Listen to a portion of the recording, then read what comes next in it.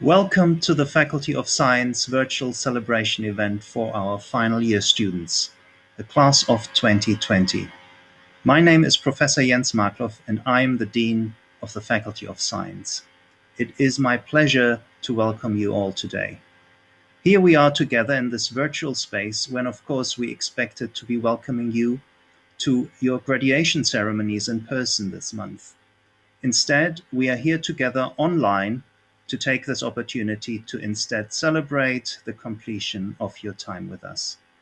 As you will have heard, this is not a virtual graduation event. You will all be invited back to celebrate your awards when we are able to safely hold these. But we do hope that today gives you a chance to reflect on your time living and studying at the university and in the city, and to look to your future. Some 5,000 of our students, both undergraduate and postgraduate, are finishing their studies at Bristol this summer. Today we celebrate our students from the Faculty of Science who have completed their studies in our schools of chemistry, earth sciences, geographical sciences, mathematics, and physics. Welcome to you all. I would also like to give a warm welcome to our guest speakers today. Professor Hugh Brady, Vice Chancellor and President of the University.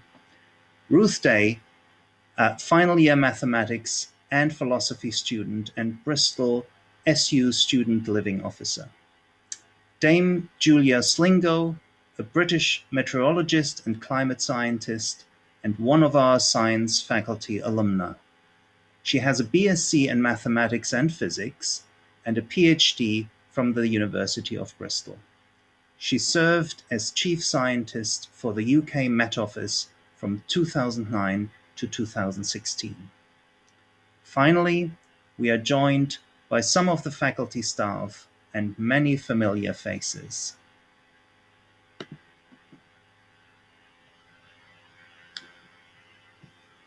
Why don't you give it a little wave?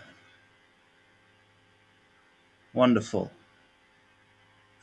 Before we get started today, a few housekeeping notes for you and what to expect for the next hour. You will see that for students and staff on the webinar, the chat function is open for you to use. Please do take the opportunity to thank staff and friends and to celebrate and reminisce, but please do use this responsibly and remember that this is a celebration event for everyone. You will also see a Q&A button below where you can submit questions throughout the event for Dame Julia. Please use this button and not the chat for this. The event will be recorded to share with those that were unable to join us live. You will have seen your pre-submitted messages for staff, supporters, and your peers before the event. These will also be shown again at the end of the event. You can continue to submit these throughout the event and the link will be posted in the chat. If you want to use any social media during the event, please use hashtag Bristol Class of 2020. And thank you very much to our BSL interpreters, Catherine and Anna. I would now like to introduce the Vice Chancellor and President, Professor Hugh Brady, to give his address. Thank you, Jens, and good morning, everybody. Warmest congratulations on reaching the end of your studies. This moment certainly deserves celebrating, but as Jens has said, it's not intended to be a substitute for your in-person graduation. We look forward to seeing you in the Great Hall in the near future, hopefully once the pandemic has resolved and when it's safe to do so. We're all very aware of the huge effort that you've put in to your studies to date, the many hours in lecture theatres, libraries, seminar rooms, laboratories, and in many cases, I'm sure, field trips. You've earned your success, you deserve your success, and I know I speak for everybody across the university when I say we're very, very proud of you. I know this isn't the type of celebration that you had in mind when you first enrolled in the university. This is a unique response to an extraordinary event, a once-in-a-century event, the global pandemic. And I'd just like to personally thank you for your understanding and flexibility, particularly over the last weeks and months, and to commend you on your tremendous resilience. This has been really, really difficult, I know, but the skills and the adaptive skills that you've acquired over the last weeks and months, I know will serve you well over the not just years but decades ahead. Our entire community, students and staff, has responded in a truly extraordinary fashion to allow all of our students to progress, and of course your class, the class of 2020, to graduate. But of course there was so much more while all of this transition to online was going on. Many of your lecturers and professors really stepped up their research to, for example, understand the pathobiology of the virus, to develop new vaccine targets through synthetic biology, to help us understand viral transmission through our wonderful aerosol science research. And then I'm sure some of you were involved in that wonderful volunteering effort to make literally thousands of liters of hand sanitizer in the School of Chemistry, which was distributed not just across our university, but across the city. And finally, I know that so many of you volunteered in a very generous way across the city, helping citizens, helping communities, helping those who are most vulnerable to the effects of the virus. So from all of us, thank you for all of those different types of responses and efforts. I hope you found your time at the University of Bristol inspiring, challenging, and rewarding in equal measure. The poet William Butler Yeats said that education is not the filling of a pail, but the lighting of a fire.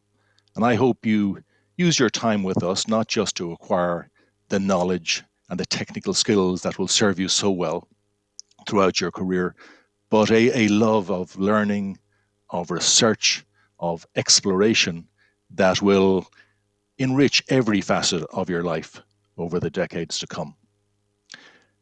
Now, shortly, you're going to hear from our two guest speakers, from Ruth and Dame Julia, and I'm sure they'll have interesting reflections and words of advice and inspiration.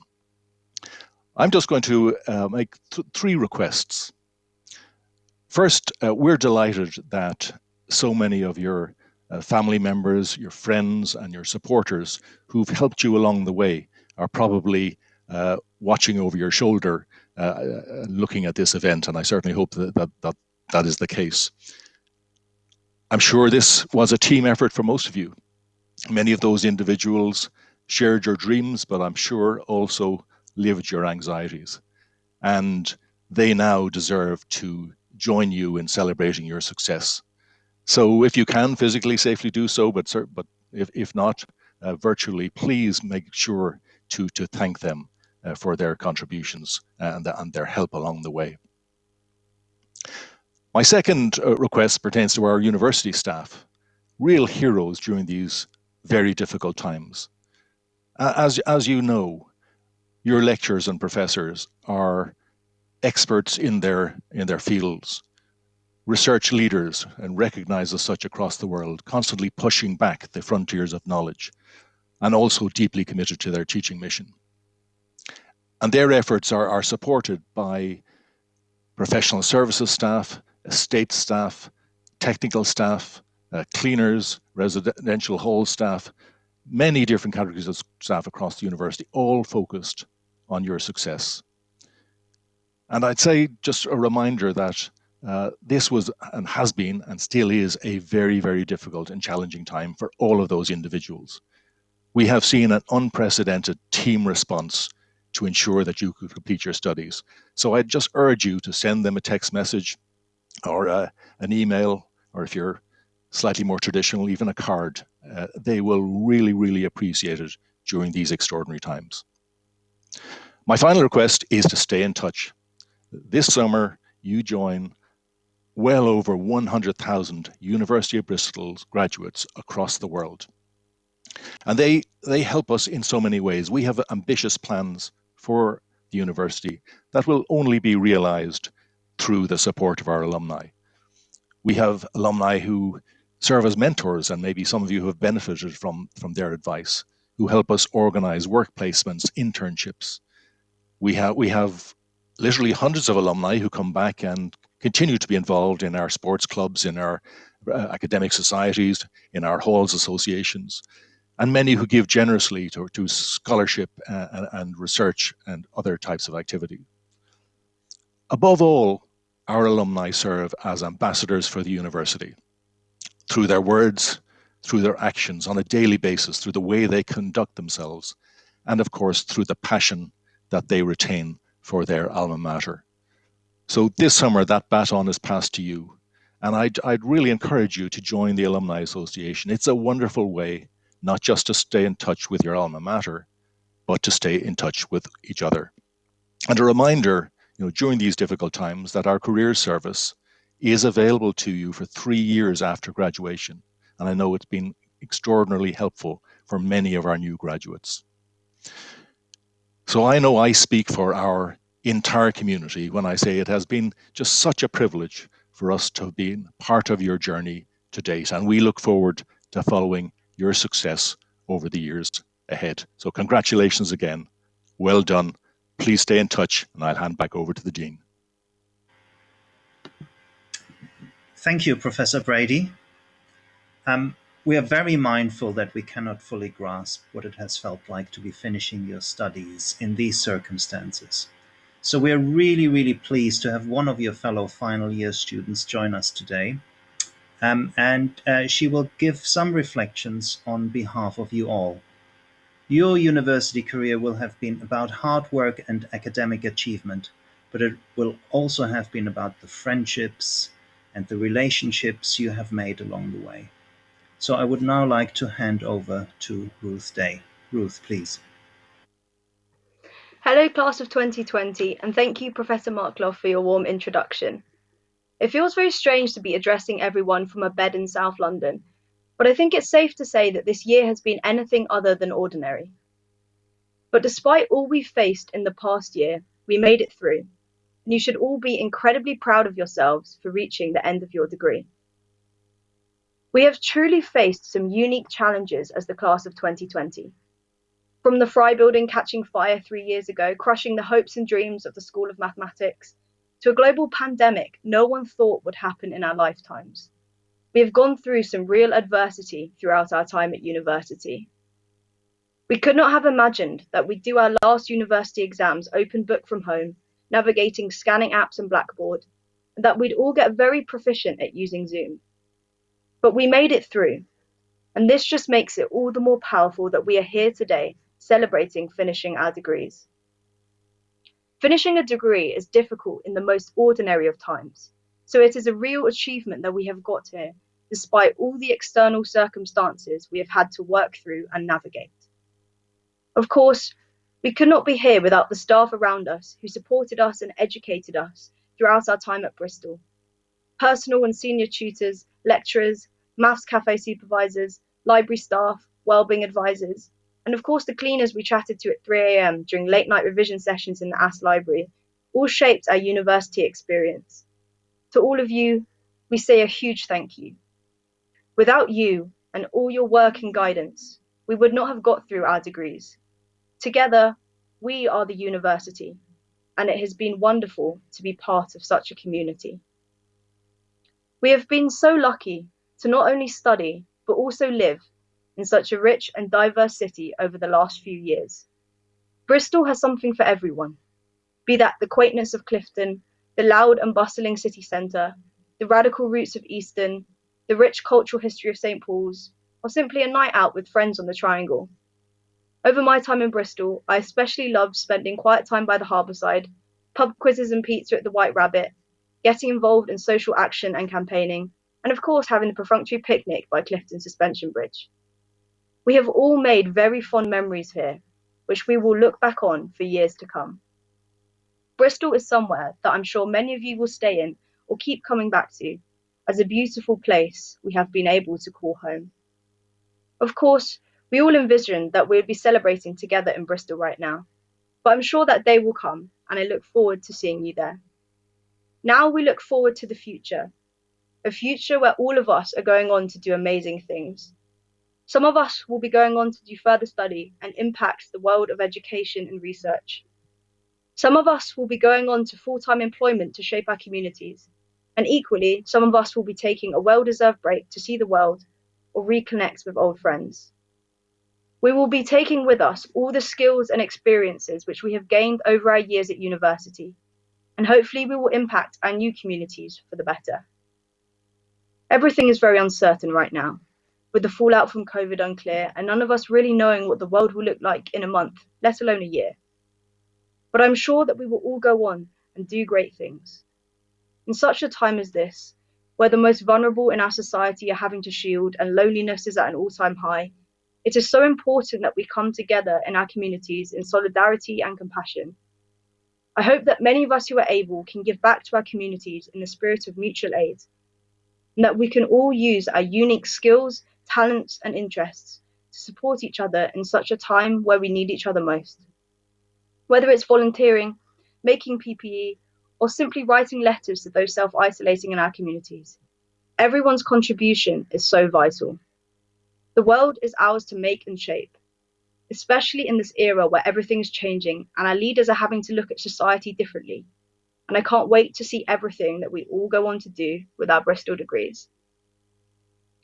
They say your university years are the best of your life. Many of us here may wholeheartedly agree with this. Some of us may have had more varied times at university. But whatever your view on this, these are the years where we all grew in some way or another. Some of us have experienced moving out of home for the first time. For some of us, it's the first time we've lived in a big city, or perhaps the first time we've been in a city without an underground or properly working bus service. We have made friends for life, probably had a cry in a library at some point, and have practiced resilience as the world and academic life threw one thing after another at us. We have all battled through lockdown, social distancing, and online teaching, things which cohorts before us never would have thought that university students would ever have to face. We should all be incredibly proud of everything we have achieved, and I hope that you will look back on these days with fondness and pride. Thank you very much for letting me speak to you today, and best of luck with everything you go on to do in the future. We are the people who can go forward from here, take all the skills we've gained from endless problem sheets, homeworks, and labs, and we can really play our part in building the post-COVID world. Thank you. Thank you very much, Ruth. You really deserve a big round of applause, and I'm sorry you can't hear the applause that I'm sure is across the world right now.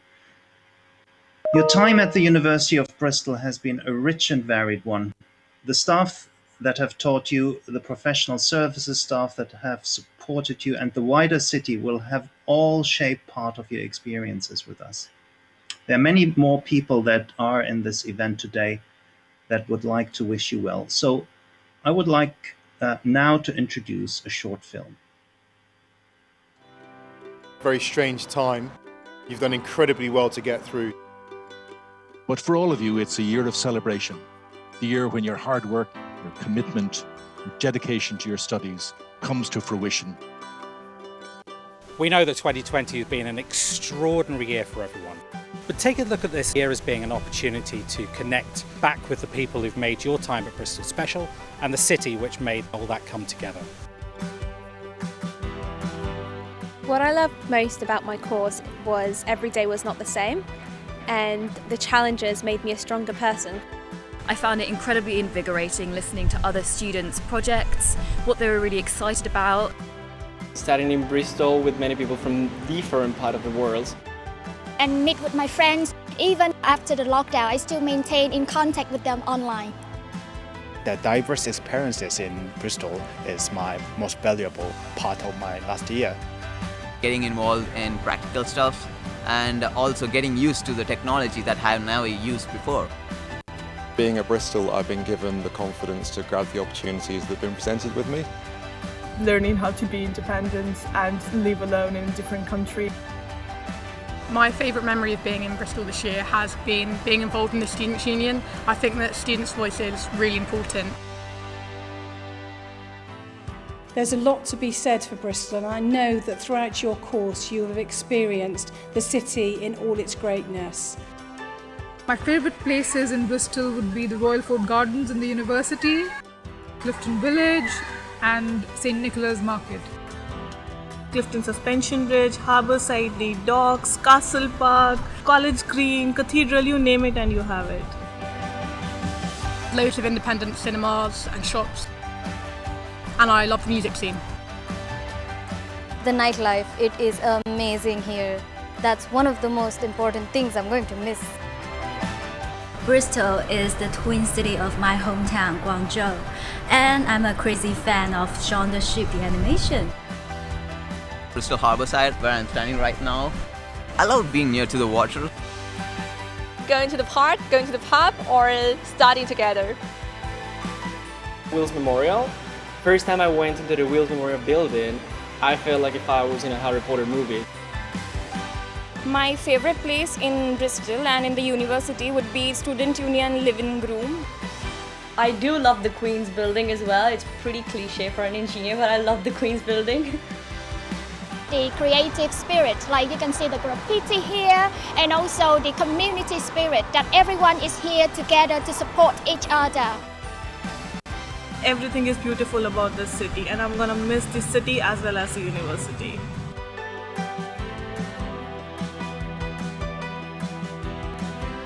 We've had a pretty bizarre end to our degrees, so I think if we can support ourselves through this, then we're going to have friends for life. Class of 2020, you have finished your degree in a global pandemic. That's amazing. Despite no one really knowing what's next in the world, know that you've grown as people, even if it doesn't feel that way just yet, and face challenges that you've overcome to be where you are today. You will have worked hard to get your degree, so very well done. Be proud of what you have achieved. There's also a truth that it's in the middle of huge challenge that we really find out who we are. We know that students have really stepped up, been volunteers and helped the city to cope, and that's been incredibly welcome.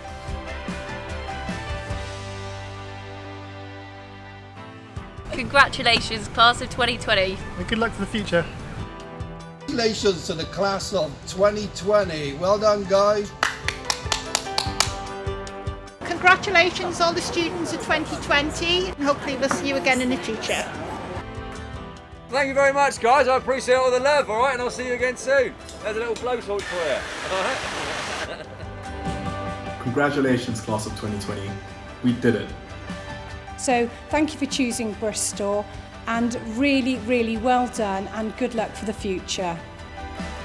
You'll know from your time at Bristol how special this city is.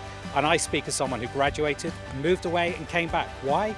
Well, a little part of Bristol stays with you, and we'd be delighted to see you back in the city at some future point. Keep us in your hearts, keep us in your minds, be an ambassador for us on the global stage. On behalf of everyone at the university, I wish you all the very best for the future and look forward to welcoming you back to Bristol when we can for our traditional graduation ceremonies. So congratulations again and well done.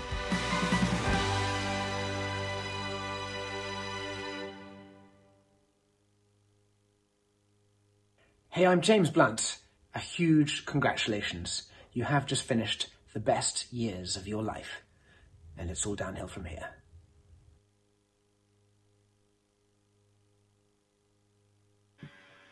Wonderful. It is now time for us to hear from a very special speaker, Dame Julia Slingo. Dame Julia Slingo served as Chief Scientist of the UK Met Office from 2009 to 2016. At the Met Office, she led a team of more than 500 scientists working on a broad portfolio of research that underpins weather forecasting, climate predictions, and climate change projections. Through her career, she has worked at the European Centre for Medium-Range Weather Forecasts, the US National Centre for Atmospheric Research, and Reading University. Amongst other honours, Dame Julia was elected a Fellow of the Royal Society in 2015 and Foreign Member of the US National Academy of Engineering in 2016. Dame Julia has brought innovative approaches to understanding and modelling weather and climate. She has developed and used complex weather and climate models to deliver new insights into how the atmosphere and climate system works, as well as significant advances in predictive skill and climate services. Her special interests are tropical weather and climate variability. Since her retirement, she has taken on a number of advisory roles, including special advisor on science to the Secretary General of the World Meteorological Organization and is a member of the new NERC Council under UKRI. She holds an honorary professorship at the Cabot Institute of the University of Bristol, where she chairs the advisory board, and at the University of Exeter, where she is a lead author of the third UK Climate Change Risk Assessment. I would now like to invite Dame Julia to address our science students. Good morning, everybody, and it is a really great privilege to speak to you all today on this extraordinary occasion where we gather together remotely to celebrate the completion of your studies. My heartiest congratulations to you all, and my wish is that you will be able to graduate in style before too long. It's now approaching 50 years since I graduated from Bristol with a physics degree, after 3 wonderful years at this great university and vibrant city.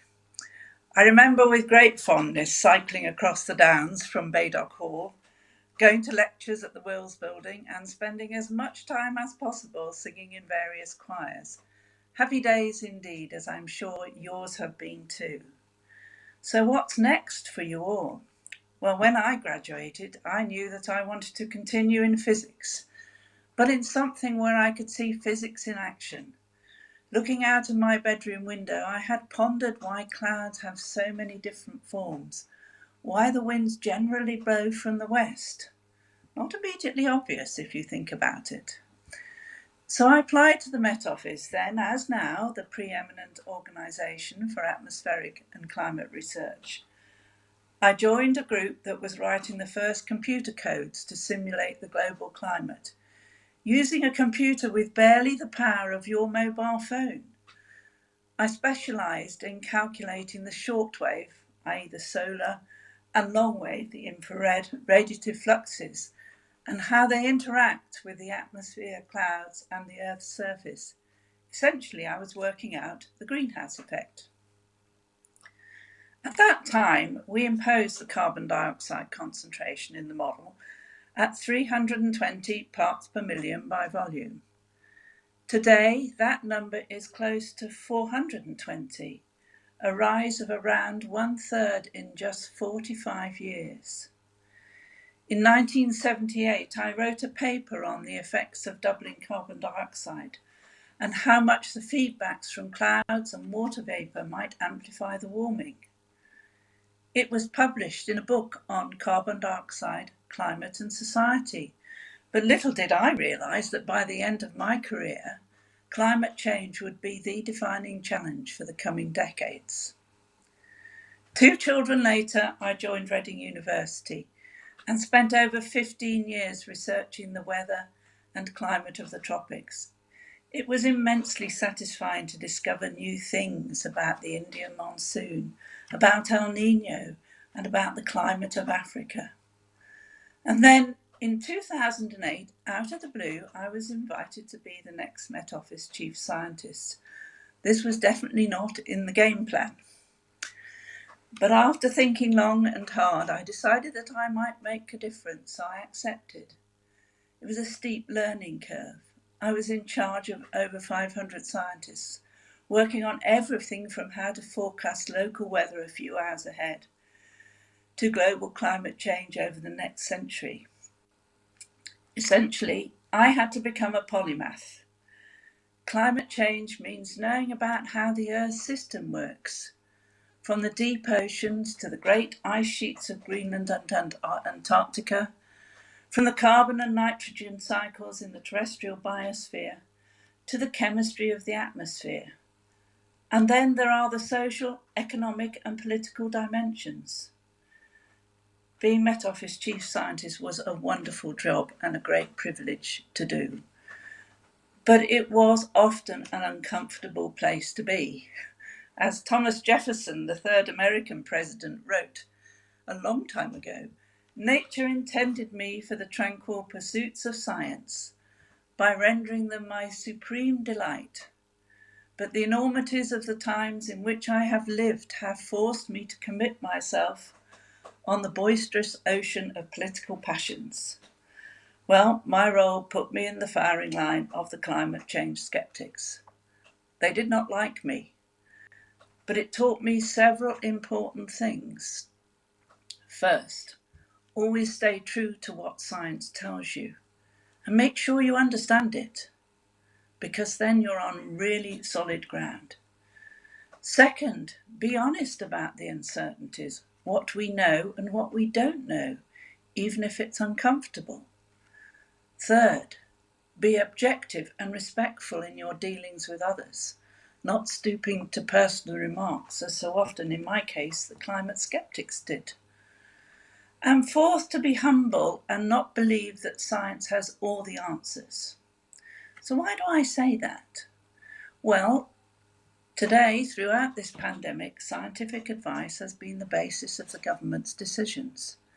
SAGE, the Science Advisory Group in Emergencies, has, in my view, done an amazing job in gathering the best possible scientific evidence under enormous pressure. I too served on SAGE during the Iceland volcanic ash emergency, so I have a small inkling of what it is like. But now, just as then, the government has to weigh up not just what SAGE advises, but what the social and economic consequences might be. It's a balancing act, and one that doesn't always sit comfortably with scientists. Today, science is at the heart of all our futures, not just for the human race, but indeed for all life on Earth. Never before have we so desperately needed young people with your skills. As I have found in my career, a training in science provides you with an analytical mind, with the ability for structured thinking, and the capacity to turn your hand to a wide range of problems.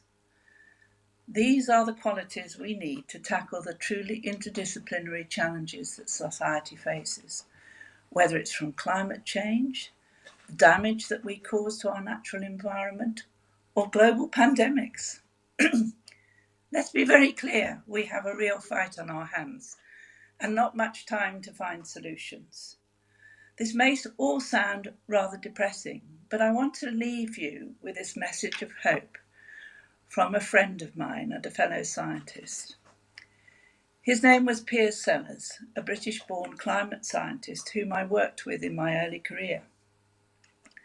But Piers was destined to do greater things and became a NASA astronaut. He flew on 3 space shuttle missions and brought new perspectives to the challenge of climate change. In early 2016, Piers learned that he had terminal cancer. On receiving that devastating news, he wrote an inspiring piece in the New York Times on climate change, and I want to read part of it to you today. New technologies have a way of bettering our lives in ways we cannot anticipate, and I think we've kind of seen that in this pandemic. There is no convincing, demonstrated reason to believe that our evolving future will be worse than our present, assuming careful management of the challenges and risks. History is replete with examples of us humans getting out of tight spots. The winners tended to be realistic, pragmatic, and flexible. The losers were often in denial of the threat. As an astronaut, I spacewalked 220 miles above the Earth. Floating alongside the International Space Station, I watched hurricanes cartwheel across the oceans. Gigantic nighttime thunderstorms flash and flare for hundreds of miles along the equator. And the Amazon snake its way to the sea through a brilliant green carpet of forest. From this God's eye view, I saw how fragile and infinitely precious the Earth is. I'm hopeful for its future. Unlike Piers, I am hopeful too. You will have your part to play in bettering our lives, and I wish you all the very best as you start that journey. So congratulations to you all, class of 2020, and my very best wishes for a successful career in the future, whatever you choose to do. Thank you. Thank you very much, Dame Julia, for your fascinating address. Thank you. I'm aware that there were a few technical glitches with the Zoom transmission. If you have experienced those, just to reiterate, everything is recorded and you will be able to access Dame Julia's speech and the other items from today later on. What I'd like to do now is to invite questions from you. You have the question and answer button on below on your screen. So please submit them in writing, and I'll put them to Dame Julia. We have a few minutes for that. Let me have a look. I have one question here from Sweta Suresh to Dame Julia. What is your fondest memory of university?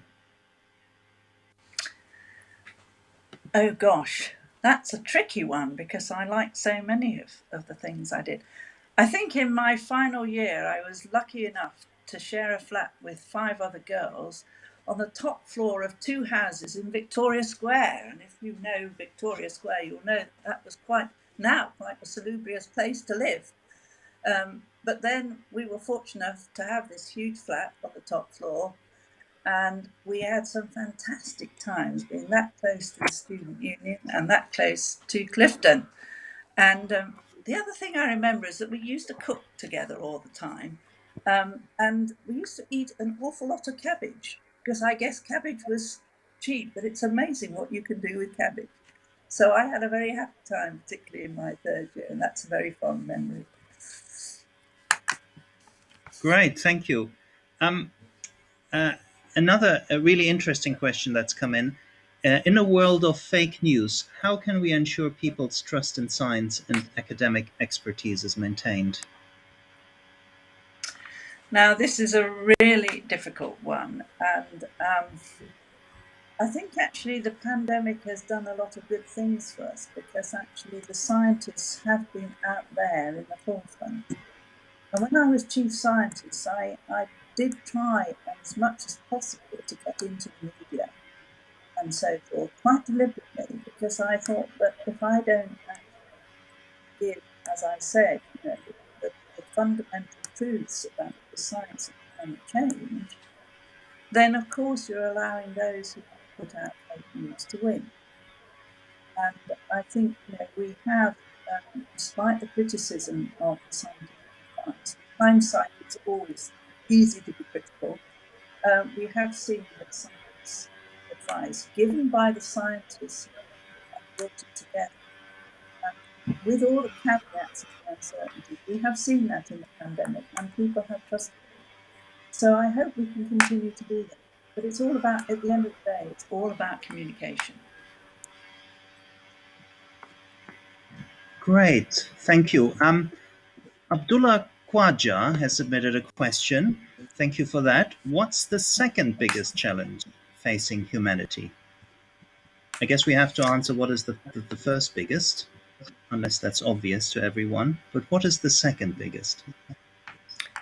Well, I said that I think climate change is the greatest challenge, and I still think that's the case. It may not seem so today while we're in a global pandemic, but we'll fix that in a couple of years with a vaccine.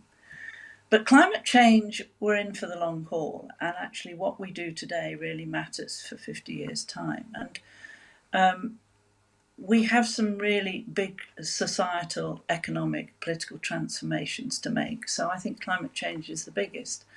And actually, and very related to that, but often talked about very separately, is the risk to what we call biodiversity and ecosystem services. So along with climate change, we are also damaging the natural environment very, very significantly. And that's largely because there are too many of us on the planet, quite frankly, and we have to learn to live in a way that takes nature into account. That is what we call a good deal for nature when we think about the things that we need to do in the future. And we'll have to do that, otherwise we won't have enough water to drink and we won't have enough food to eat. And we will lose the wonderful richness of life on Earth that is so precious, and that we have a duty to steward. And I talk often about Earth stewardship. We have a duty to steward all life on Earth and pass it on to the next generations in all its glory if we possibly can. So for me, climate change, and I guess the second one is how do we steward the Earth in a way that retains all the things that all the beauty and diversity that we enjoy today. Thank you very much. And I just wanted to endorse this. And it is the reason why environmental research is one of our top priorities in this faculty. And we put more and more resources into it. We hire the best scientists in the world to work on this. And we work in partnership with many, many other research centers across the world. I think we have time for maybe one or two more questions. Emma Carey Prieto asks, what was your favorite thing about studying physics at Bristol?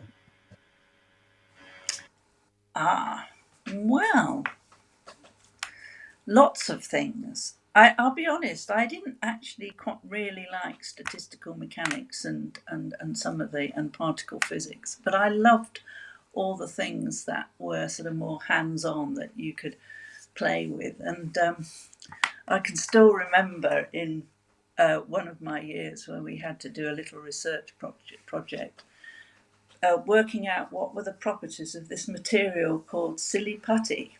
Do you remember that? Do we still have it? Whereas it's a compound that, you know, if you hit it hard, it's like a rock.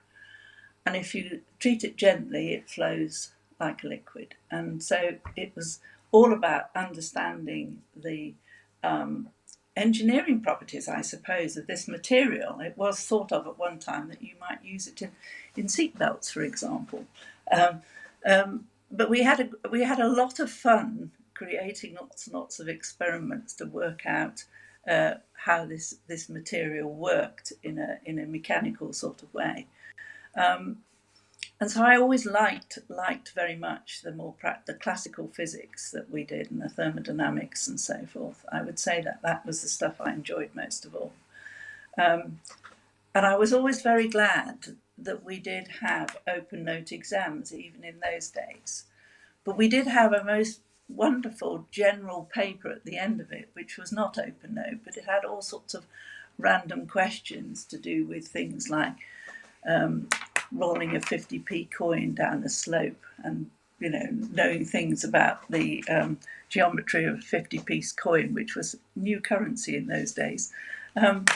So I thought that was very enlightened of Bristol to have these open note exams, that you didn't have to learn loads and loads of equations, but you did actually have to use your brain to work out some rather interesting problems.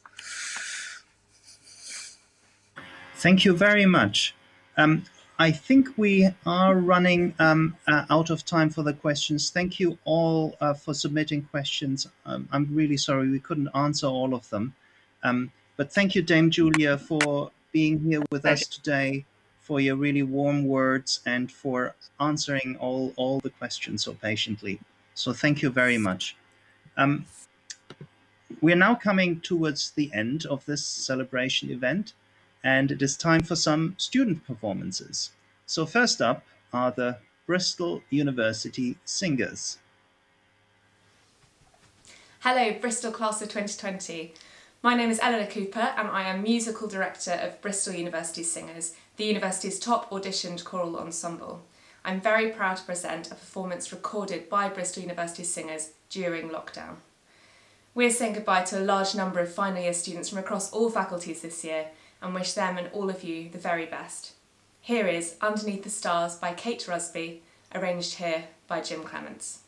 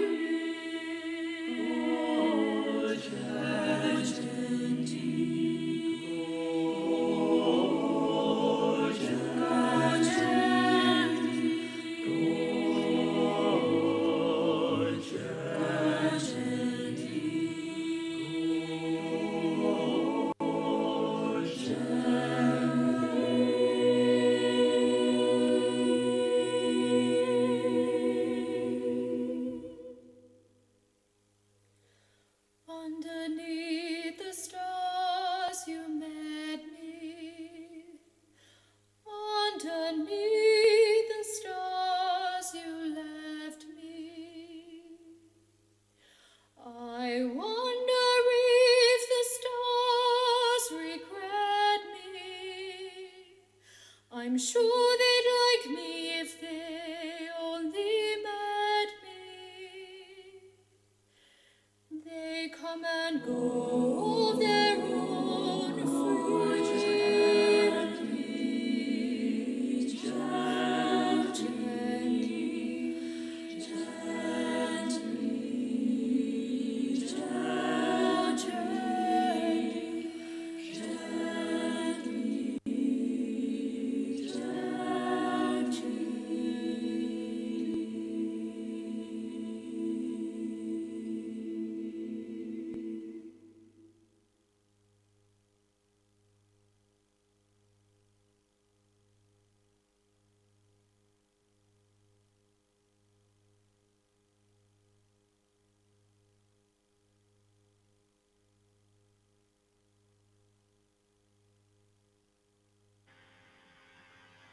Well, this was amazing.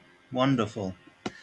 Now, we will shortly finish the event with one final performance from our Symphonia Society, and then your messages will be displayed and the chat will remain open until 11:15 a.m. when the event will close. After the performance, there will also be a short poll for you to complete, along with some important links in respect to the Careers, Service and Alumni Association. And as the Vice-Chancellor said, please make use of these services. They are for you and for you to use. It just remains for me to say thank you for joining us today. We sincerely hope it will not be long until we can welcome you back in person to the university for your graduation ceremonies. Thank you to all of our guest speakers. On behalf of everyone at the university, including all faculty staff, it has been such a pleasure to have been on this journey with you. Thank you all. My name is Enyok Para. I'm a final year law student at the University of Bristol, and I also conduct the Bristol University Symphonia Symphony Orchestra. Symphonia is the university's orchestral society consisting of two orchestras, our Audition Symphony Orchestra and our Audition Philharmonic Orchestra. What you're about to hear is a socially distanced virtual performance put together by our members during the lockdown a handful of which are final year students. So we hope you enjoy. See you soon.